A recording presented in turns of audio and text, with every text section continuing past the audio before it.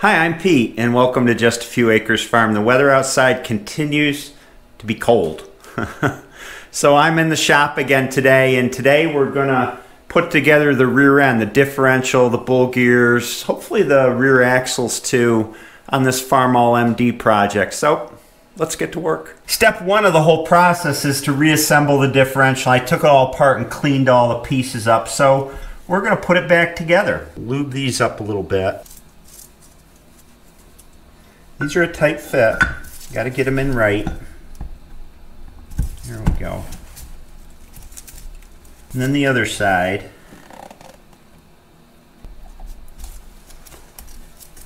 Next is the spider, and I kept track of which pinion gear went on which spider cross arm here.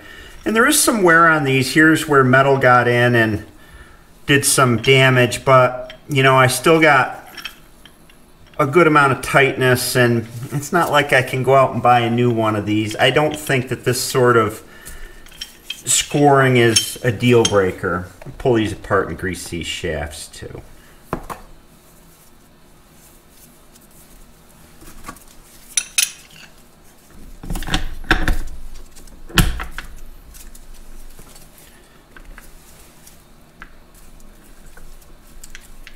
Now we want to put the two halves together and their alignment marks. See that chisel mark there?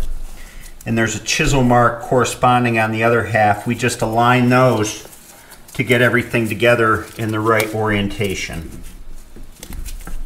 Put the bolts in. Flip her over. Put the ring gear on. MacGruber, putting a differential together, hoping it doesn't explode. MacGruber. I don't know. I watched SNL. It was a pretty funny skit. These foldovers are probably on their last foldover.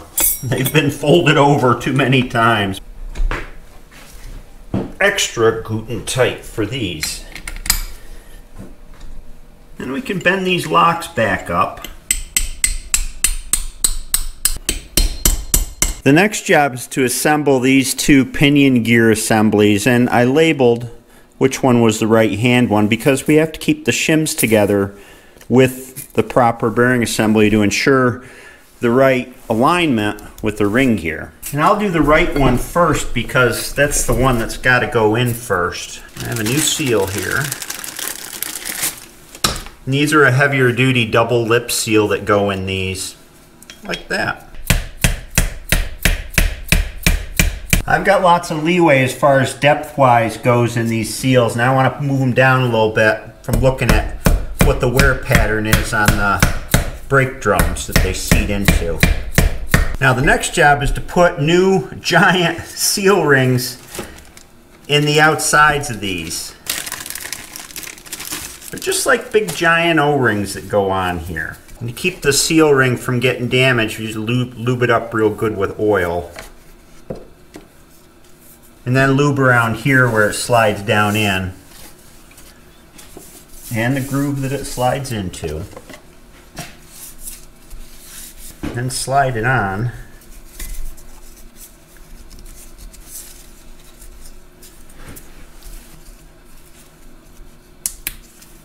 There we go. We've got a new bearing that goes in the housing here.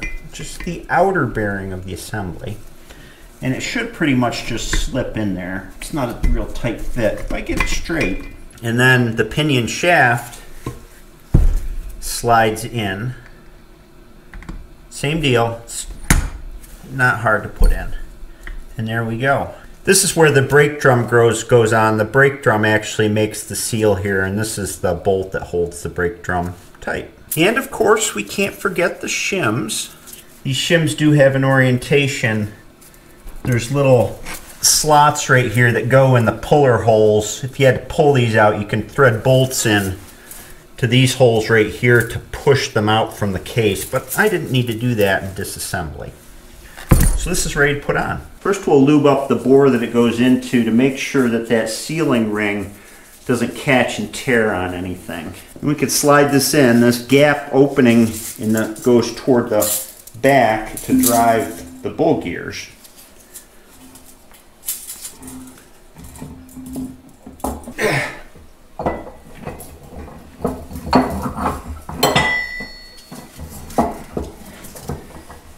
That spline lined up.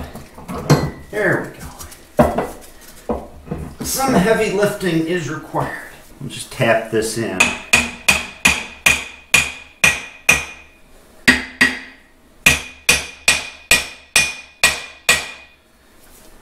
This bearing's got a seat in a carrier. There we go. Alright, now we're cooking with gas. Maybe. Probably. Just put the rest of these bolts in here and start to bring it in. I really want to make sure that O-ring goes in without tearing, so rather than just tightening it down, I'll give it a few taps so I can see it going in. Before I tighten anything down on the other side, I want to get this side installed and get all of the spline shafts mated. Make sure nothing goes wonky on me. It's a technical term.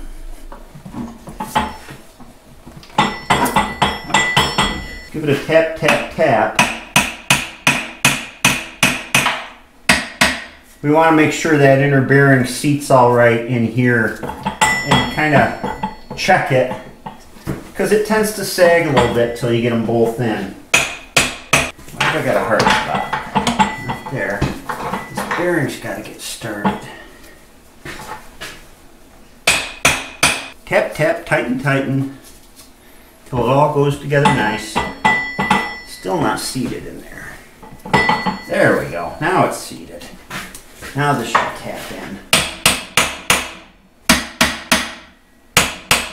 You want to make sure your O-ring seats all right in here. And you can look if you bring it in slowly to make sure that it's going in without tearing. And tighten a little bit and check it for smoothness, and tighten it a little bit more. And tighten these like an automotive wheel where you alternate nuts, and tighten them all down gradually, making sure everything's smooth.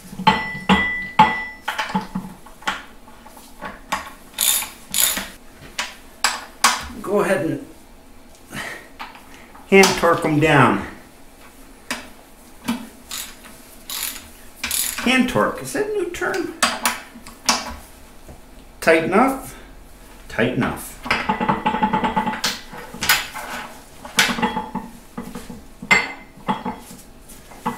Oh, let's lock this in 2 gears here. That is my differential backlash. The next step, and this is kind of the pain in the butt step from my perspective, is to measure backlash on the ring and pinion.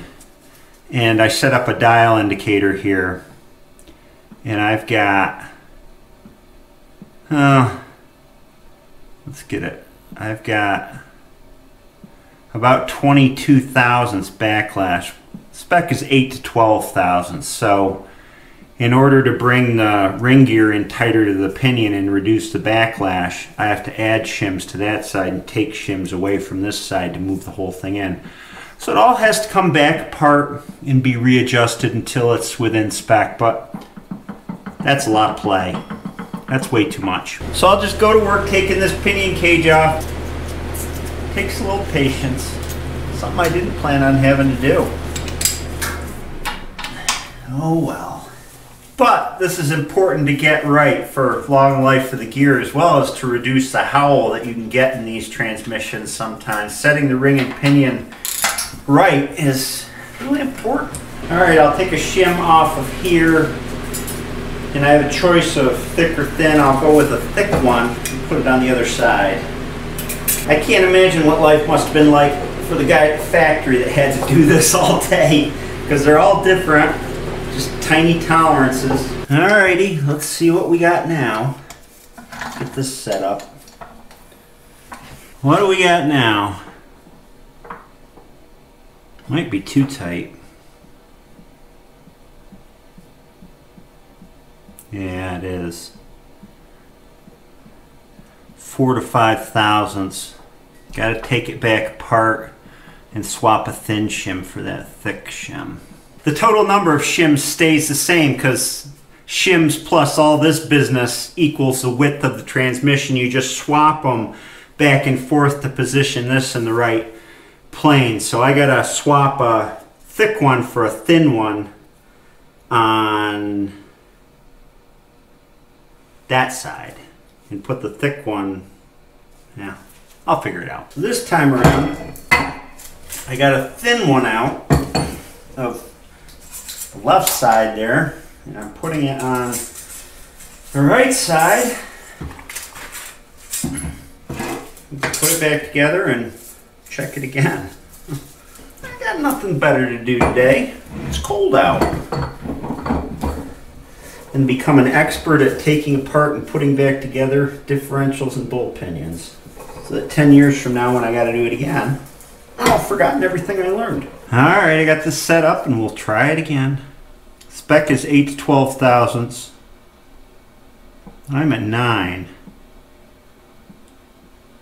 But wait, there's more fun in store. There's 2 adjustments to the differentials. I did the side-to-side adjustment to get the backlash right. The next adjustment is front to rear of this pinion gear to get the right loading on the teeth. And there's a bunch of ways to check this. You can use paint, you can use Prussian blue. I use grease. First, we want to make sure we got the right rotation for driving forward under load. So these pinions should be rotating opposite the way the wheels are rotating because they rotate opposite of the bull gears. So this is the direction of rotation when the tractor is going forward, and this side of the ring gear is taking the load. So this is the side we want to know how it makes tooth contact with the pinion. And if you look carefully, you can see the wearing surface from it driving before. That's a nice even wear across the hole from the toe to the heel of the gear all the way down to where it starts to back cut on the bottom.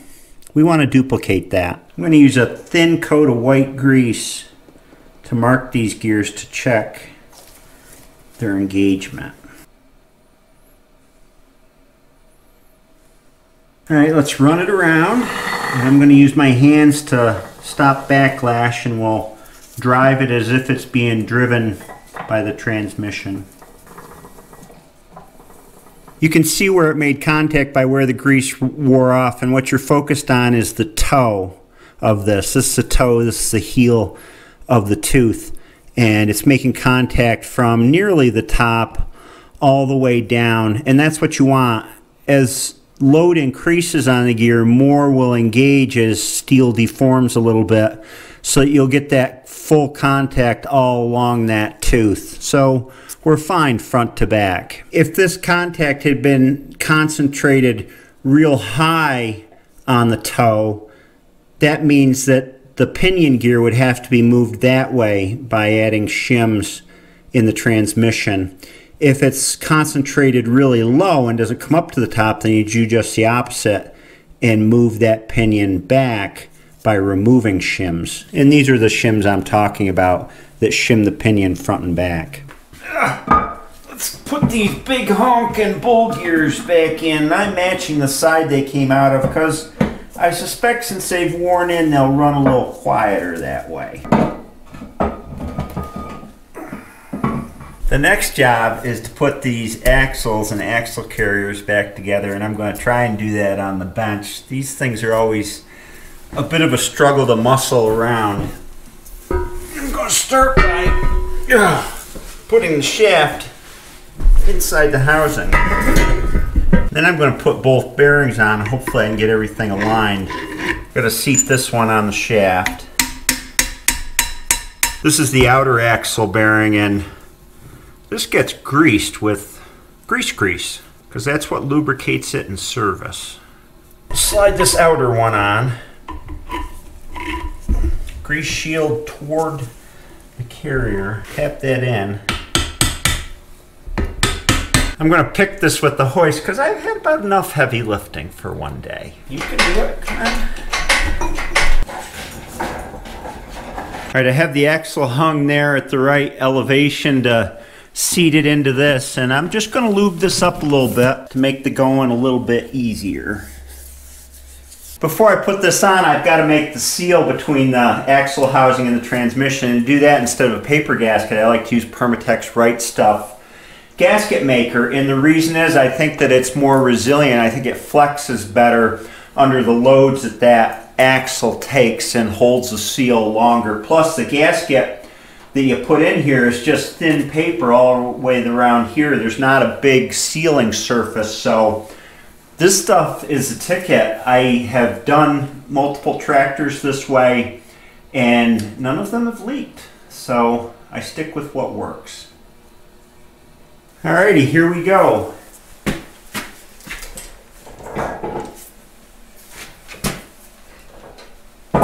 This is kind of a complicated operation because as you insert the axle, you got to get the bull gear aligned onto it. And of course the bull gear's got to go in the pinion slot too. Fun, fun, fun. I tell you, there's no limit to the fun of old tractors.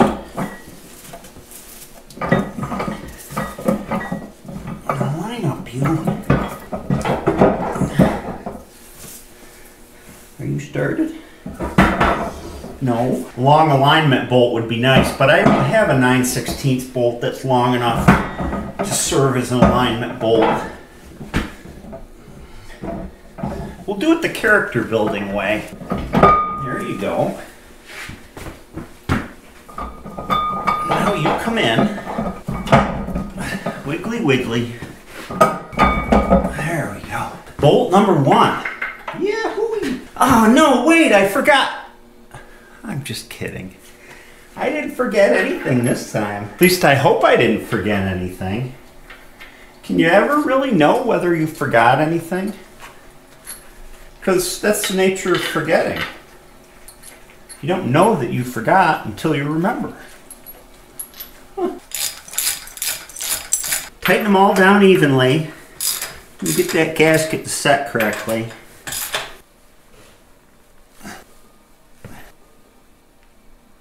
Now we can put the bolt back on the bull gear. Oh, good thing I ate my Wheaties this morning. I don't eat Wheaties. I eat eggs for breakfast. Why was Tigger staring into the toilet? Why was he staring into the toilet, that Tigger? Well, obviously, he was looking for poo. Potty humor, my specialty. I love potty humor. It's a good way to relate to your kids, you know? Kids always like potty humor. I never grew up. One of the purposes of gaskets, as well as making a seal, is to bring things into the proper relationship. So the gasket thickness is counted quite often in things, especially like oil pumps, where you got to have a certain thickness gasket. Here it doesn't really matter because I've got a bull gear coming into the pinion, and if it moves a little bit this way or the other, it's not a big deal. So these gaskets work all right. They do make kind of a nasty ooze out, and ooze out's a good thing because then you know you filled the joint. But after this dries off, I take a utility knife and I trim it off, and that way I have a clean appearance when it's ready to paint. You know what? After all my highfalutin talk about forgetfulness and not forgetting anything, I forgot to install the bearing retainers on the other side of this bull gear. I'm hoping I can get them in without pulling the axle back off. I guess it's just another lesson in what not to do. There we go. Yeah, I can get it in from that side. These are the bearing retainers in question here. They go on to overlap these joints. Well, that's frustrating, but not the end of the world. Well, I think I've done this before. Now to get everything lined up again. I don't have this option with the next one, but for this one, I'm taking the easy way out.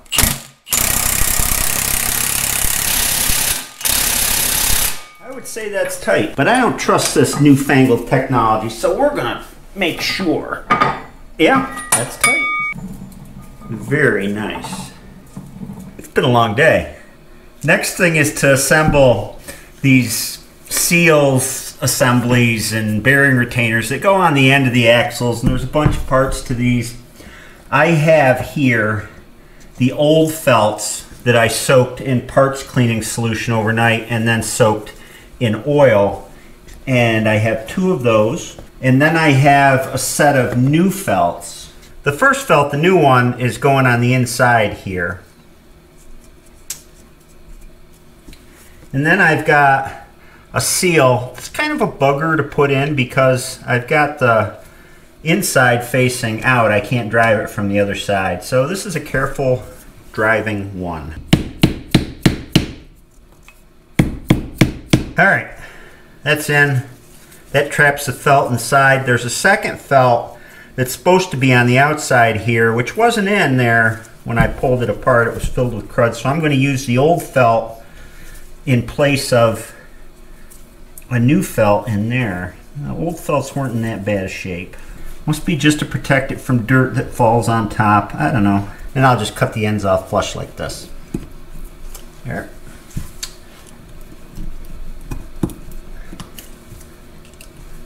There. So we've got an outer felt, an inner felt, and then the grease and oil seal on the very inside. Gasket. Oil up the axle just a little bit and slide it on. Felts are always tight. There we go.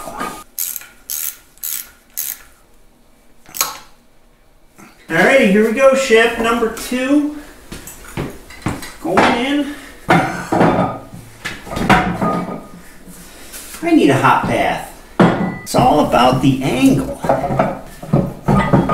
Ha! There we go. I'm going to put you right on there so you don't come loose again. This time, I got all the parts. Isn't that what I said last time? Dun, dun, dun, dun.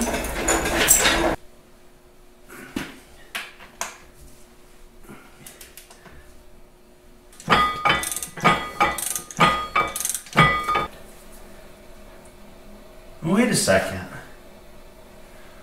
I put these axles on backwards. The right one's on the left, and the left one's on the right. Oh, I'm just kidding. Ooh-wee, look at this. Transmission, final drive, all together. Feels good.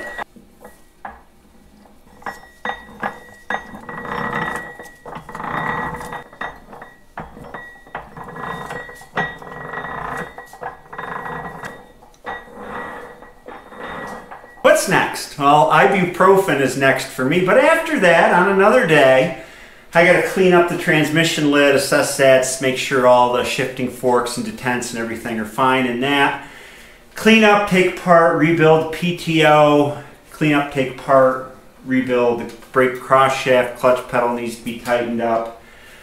Take care of the clutch linkage. There's a lot of work to do. I plan on getting this case together with the lid on and then painting it as an assembly with the torque tube on it, and then starting to paint and add things onto that. I got a long ways to go. It's fussy work. It is if you want to do it right.